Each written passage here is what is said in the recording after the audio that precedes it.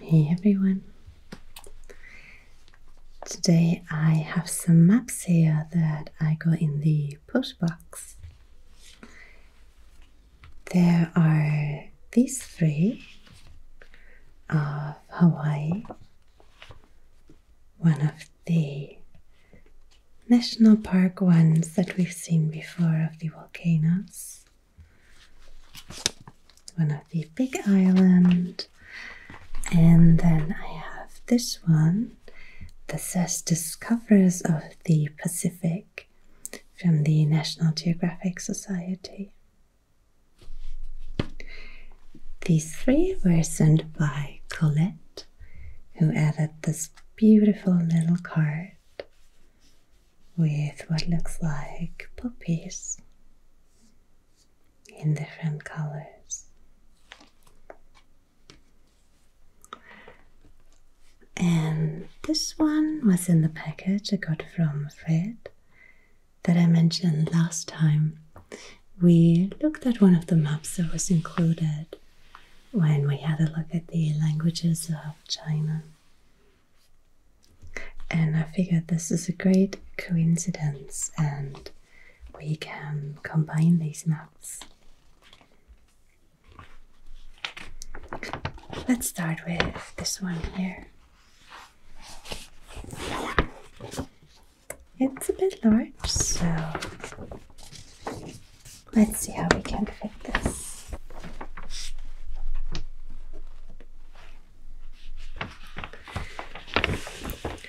There's quite a lot of information on here on steering by stars and sea, on the different kinds of boats that were used. And in the middle we have a beautiful map, and I think we should start with that one.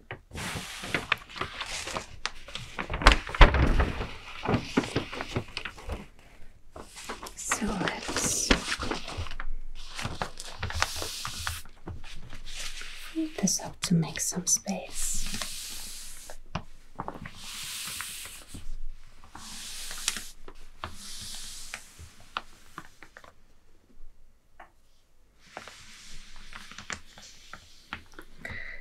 So we're looking at the Pacific Ocean.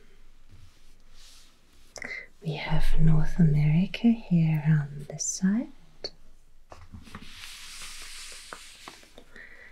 And there's Asia and Japan. There would be China here, just off the corner of this map, with Taiwan looking out, Philippines. And here we get to New Guinea, and then here's Australia.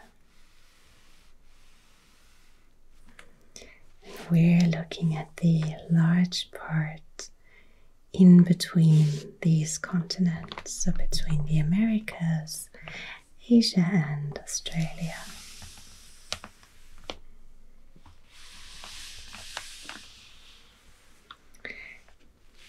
Can immediately see that we have some different color-coded areas.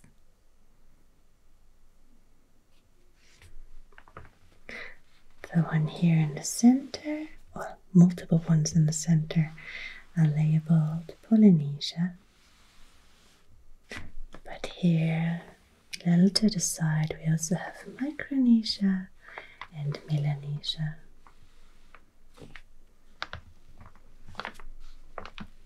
And if we're looking at Hawaii, which is up here, a little further north, we're looking at what's called Polynesia. These are many, many different islands from Hawaii, basically to New Zealand, where related languages are spoken. And we have some background here on how these islands were settled, or specifically when they were settled.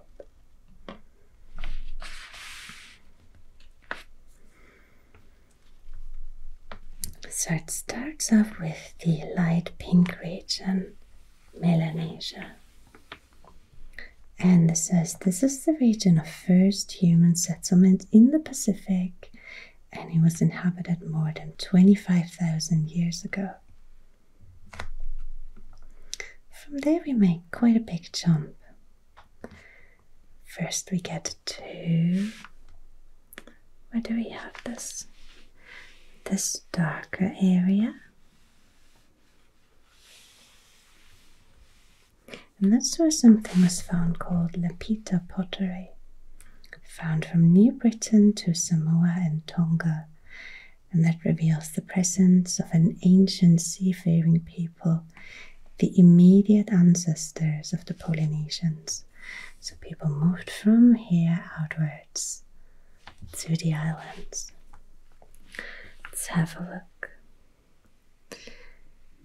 We have a lot of European names here, like New Ireland, or the Santa Cruz Islands, New Caledonia, New Hebrides.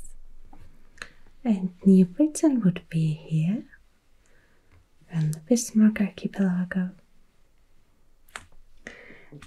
And then we head to Samoa and Tonga. That's the Tonga Islands here. Fiji, and Samoa would be here a little further north.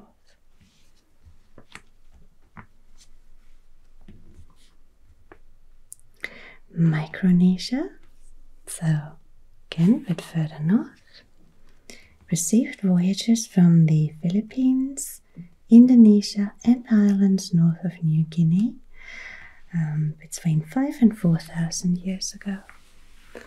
So people moved here, north into this region, the Marshall Islands here, the Mariana Islands. And then Polynesia, which translates to many islands, so its first settlements in Tonga and Samoa some 3,000 years ago. So number 4, this would be here then, Tonga and Samoa, which we've mentioned before, with the Lapita pottery. So, where did people move from here? You can see the orange area, number 5, all the way out here past Flint Island to the Marquesas Islands. But also here a little north to the Ellis Islands. And what else do we have? Polynesians from Tonga. Samoa and Tonga sailed east to the Marquesas, north to Tokelaue's, right here, and to Ellis Islands. So all this happened about 2,000 years ago. And then we move onwards from the Marquesas Islands. So we get to the green part, number 6. Around 1,500 years ago, explorers reached Tahiti and Easter Island, later establishing themselves in Hawaii, New Zealand, and various eastern Polynesian islands. So we get to Hawaii, get to the Easter Island, and to New Zealand, which we've looked at before.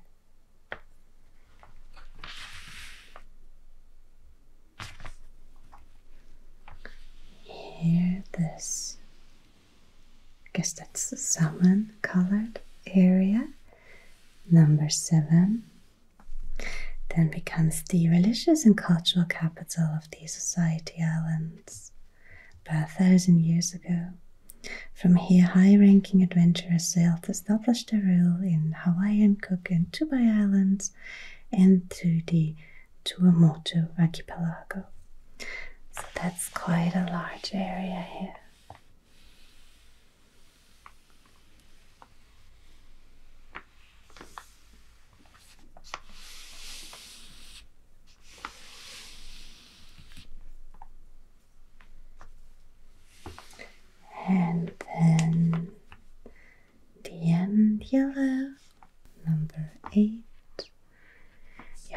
Polynesians again exploring back towards Melanesia and Micronesia. It says here, fierce Tongans ranged far to the west and north to dominate West Polynesia.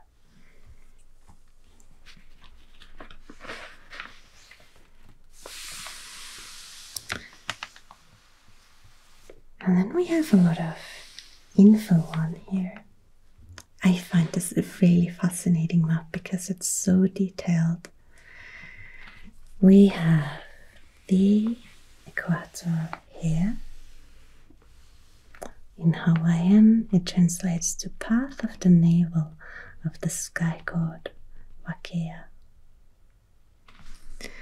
We have the Tropic of Capricorn in the south, which translates to, in Hawaiian, the glistening black path of the god Kanaloa.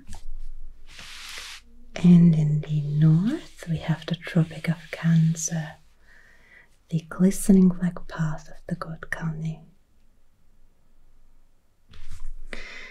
We also see here pretty much on the same area here, we also see just a little bit south of the Tropic of Cancer the path of Arcturus, about 800 years ago. Arcturus is a very bright star, and it says here, Arcturus followed a path slightly north of Kauai in 1200, and now it passes over the island of Hawaii. That becomes important when it comes to navigating this ocean. And in the south here we also have a very, very bright star, the path of Sirius. And I think we'll have to open them up a little more.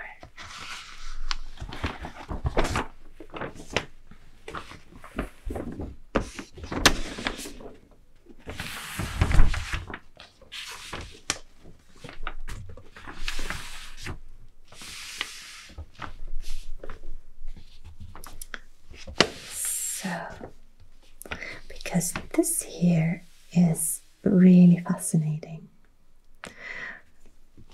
We have people establishing their area here in this region.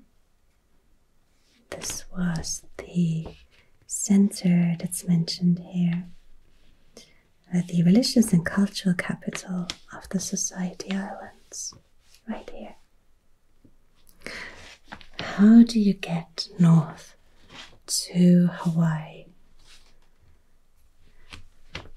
To me, this looks pretty impressive because there's just a whole lot of water, and it's really difficult for me to imagine how to find your bearing when there are no islands, nothing to see on the horizon. But people at the time managed quite well, and they had lots of different tools that we'll look at in a second. But let's first go through this explanation here on the path to Hawaii. So we start at the Marquesas Islands. Hawaii is discovered before the year 750, probably by Marquesans searching northward for new land. Once out of the doldrums and in the grip of the northeast trade winds, their canoes veered to the northwest, resulting in a landfall at Hawaii. So we have the doldrums. That's explained here. They are a belt of calms and light variable winds found just north of the equator. So the equator is here, and these winds are here. And the northeast trade winds are a bit further north here at about 10 to 20 knots. In the south, we have the southeast trade winds at 5 to 15 knots and the south equatorial current, which flows westwards at 15 to 25 miles per day. So we're starting north. We get to the doldrums here, and then get to the grip of the northeast trade winds and the canoe, and the canoe swerves to the northwest. There we go, and we get to Hawaii.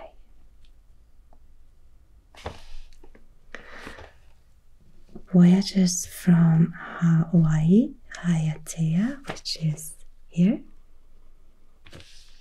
to the Hawaiian Islands set a course to windward of the estimated longitude of their destination. And then Arcturus becomes important. When Arcturus passes overhead, the canoe turns west and follows the star to the island. So we go in this direction.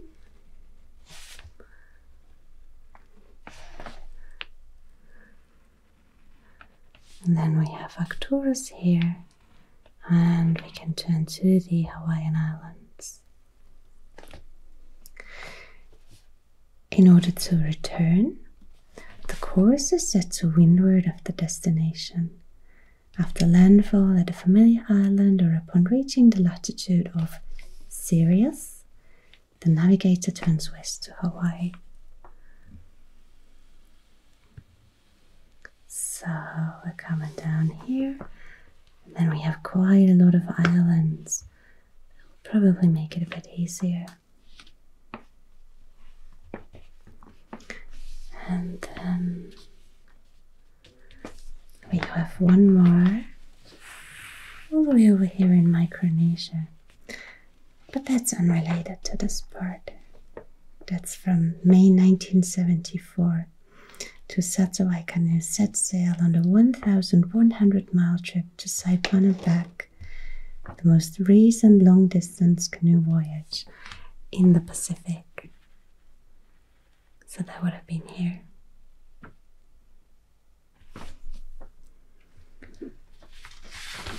One of the tools that was used at the time is what we can see here. With sticks and shells, Marshall Islands navigators map the sea. Boat sticks mark ocean swells, curving from contact with the islands, themselves charted by cowrie shells.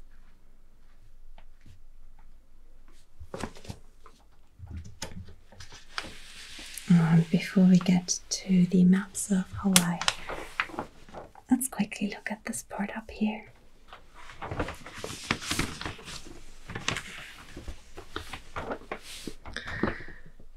So it tells us that unlike the early European navigators who feared sailing off the edge of the world, Pacific Islanders faced the ocean with confidence.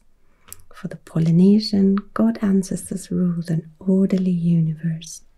When the sun, moon, and planets kept to their appointed paths, when stars predictably rose and set, when the sea itself was the bosom of his ancestor Tangaroa, what was he to fear? So the Pacific navigator trusted his gods, but at the same time he trained his powers of observation. His compass was the position on the horizon of some 150 rising and setting stars. His chart a mental record of current and swell patterns.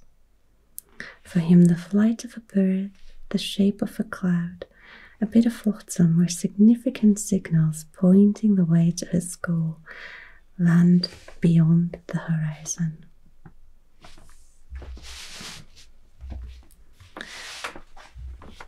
So, we have one example here. There is the little ship, And here, this mountain in the sea is the destination. And we can see the different stars here above the horizon. We have wind and current influencing the path. The navigator steered towards stars known to rise over the destination island, a process usually complicated by wind and current. Buffeted by wave and wind from port or above, a helmsman chooses a star, 1, well to the left of his desired course. That would be here, 2. So it's well to the left.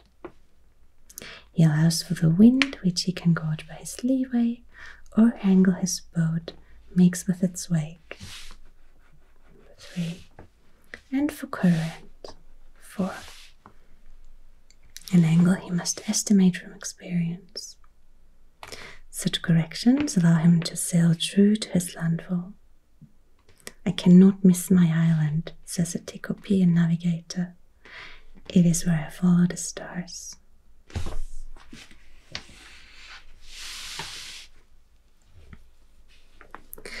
You then also have ocean swells, generated by distant winds. Great undulating seas pulse the open ocean for thousands of miles, providing the navigator with yet another signal. He can maintain a heading by regulating his degree of roll, pitch, or combination of the two motions, which you can see here.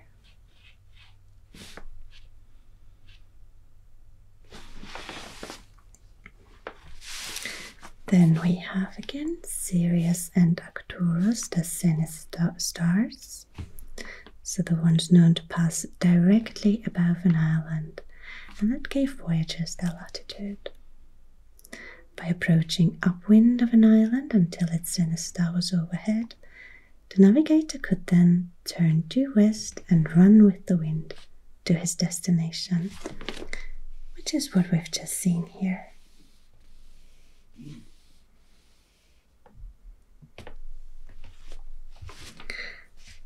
Then you can also follow the flight paths of birds. But you also have signposts of the sea. The color of the sea might change. The water blue changing to green betrays a familiar reef, enabling the navigator to check his position.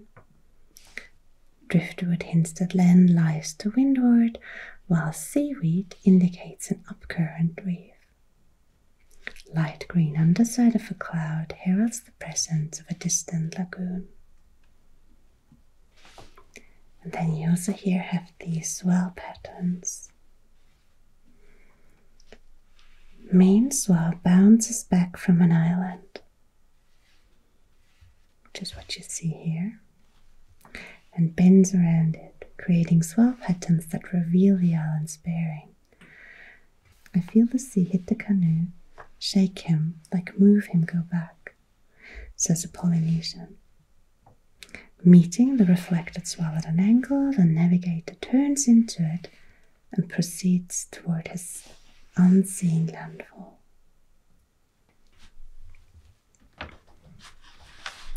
And then again we have birds, cloud formations, and other signs.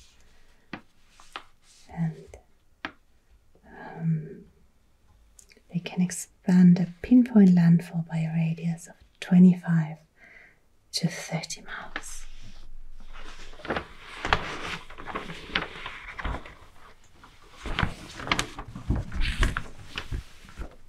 Which is pretty impressive.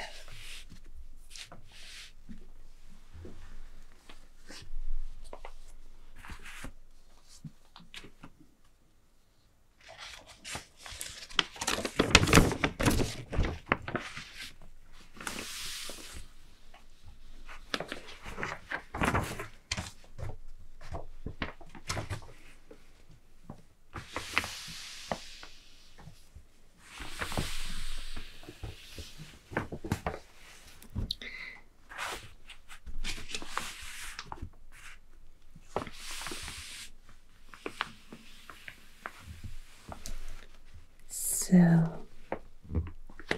here we have some information on the volcanoes of Hawaii. Like I've said before, most of the islands have volcanic origin. There's some, like New Zealand, for example, also part of a submerged continent.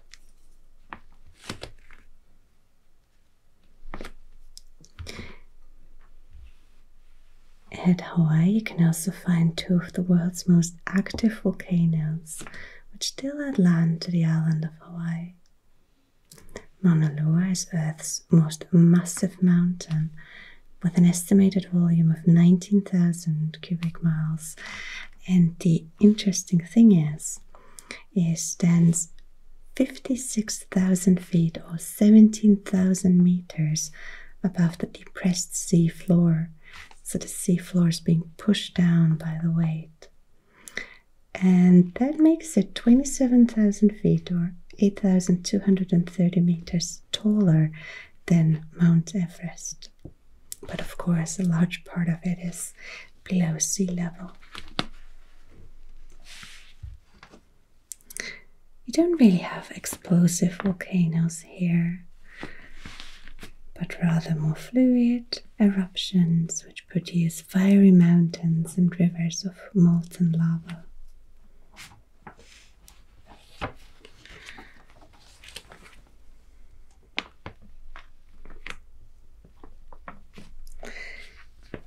And since Hawaii is quite remote, it also took a long time for life to get there.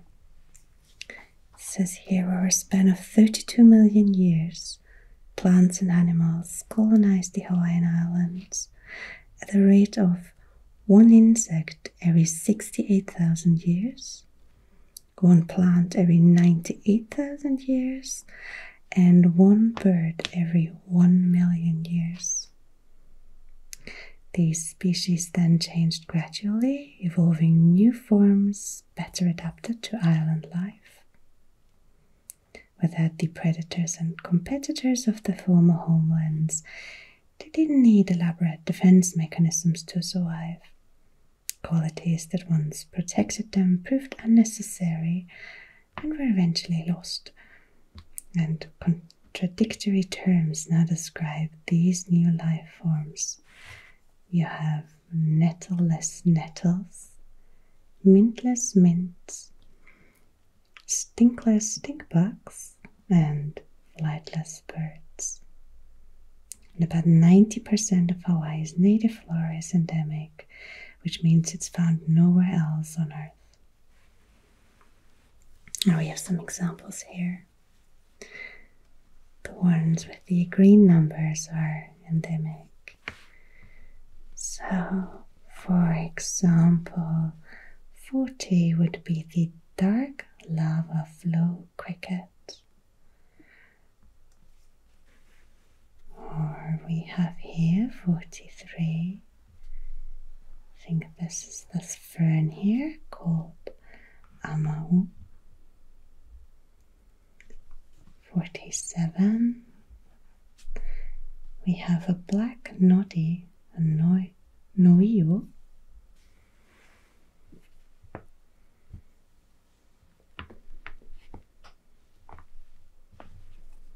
17, another beautiful plant.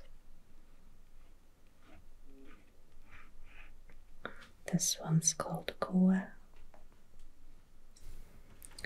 And here on the side we have a Hawaiian goose, Nene, with a black beak and a black face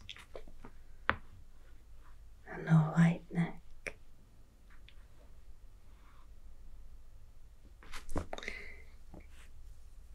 The white numbers indicate indigenous species which are naturally occurring in Hawaii but are also found elsewhere, like this plant here. I'm not sure what it is. Maybe these are berries. It's called Kiawe. Oh, here we have a bird with a long tail feather, or two actually. This one's a white-tailed tropic bird.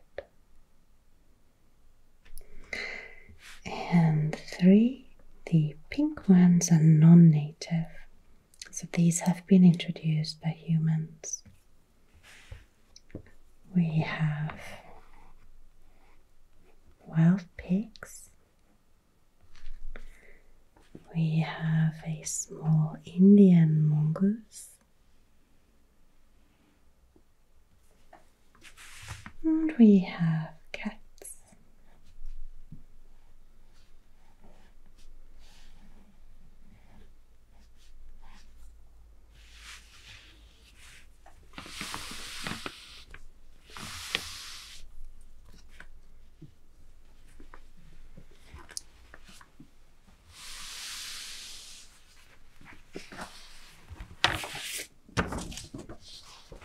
So large parts are closed off and protected today. And other areas you can visit, like the volcano here, Mauna Loa. You can take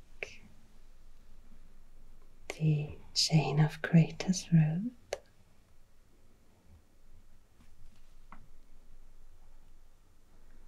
All the way up here to the Crater Rim Drive. And go around it. So closures are in effect, or at least were at the time.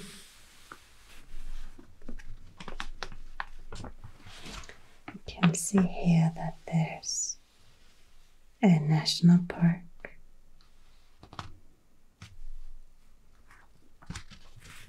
And we can have a closer look at the Crater Rim Drive here. All the way around.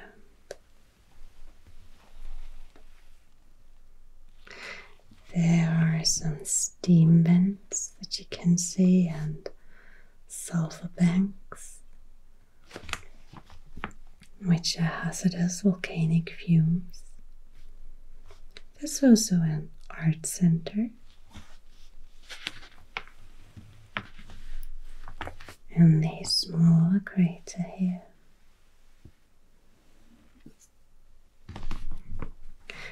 And what's pretty interesting, you can see the different fields, and it gives you an idea how active it is. So we have lava flows from before 1924. Then here we have 1971 lava. So up here and here.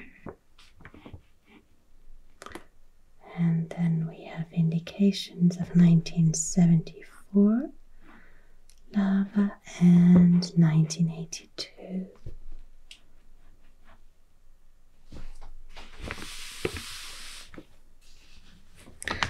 And of course it gives you some safety information.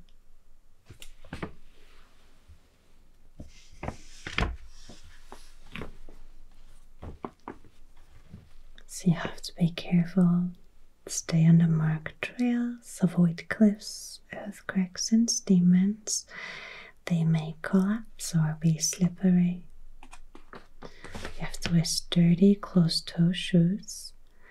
And keep in mind that lava fields are shadeless and hot, so better wear sunscreen, a hat and sunglasses, and take water with you.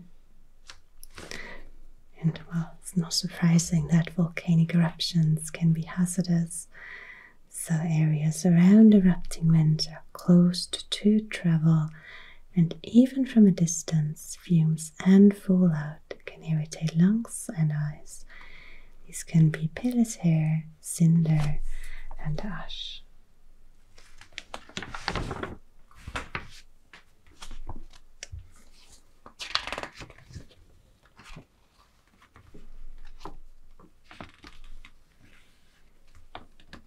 Again, here, bring water and wear sunscreen.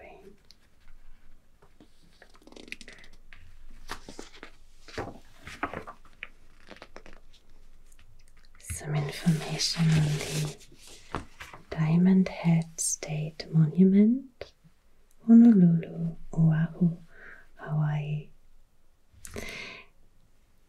The overwhelming majority of people living on Hawaii live on the island of Oahu, and again most of them in Honolulu.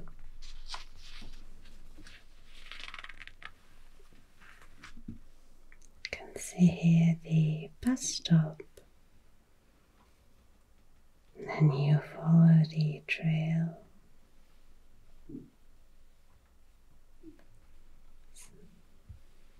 It's kind of winds upwards towards stairs, a tunnel, more stairs, spiral staircase to an observation station. There's a bunker here. Oh good. And you can come back.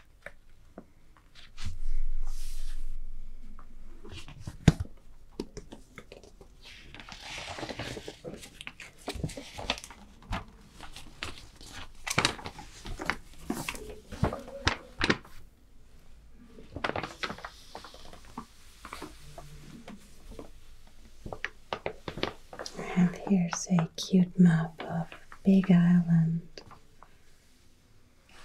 2022 to 23, so that's a very recent one, and it's obviously been put to good use.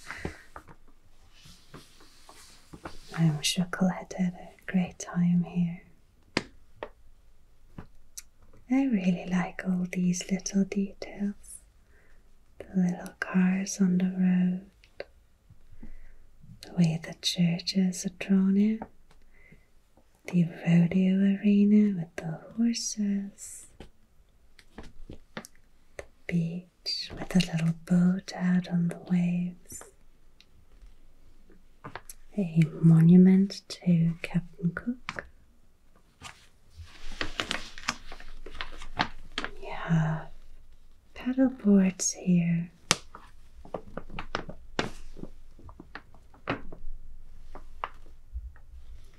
Hawaii family portraits. Titanium rings. I'm not sure what these are. And various restaurants and bars, as well as some info on stores, post office, books.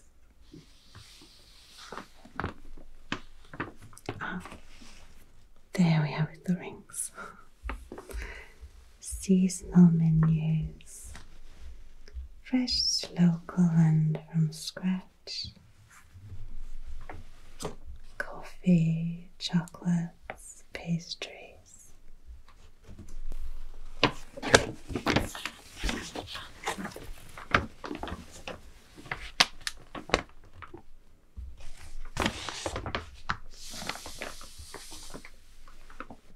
And again, here we have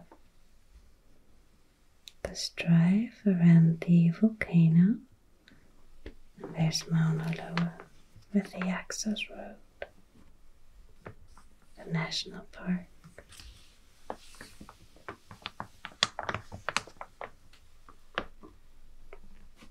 Couple of observation towers here. Baumkuchen farm, that sounds interesting. Rainbow Falls, Botanical World Adventures.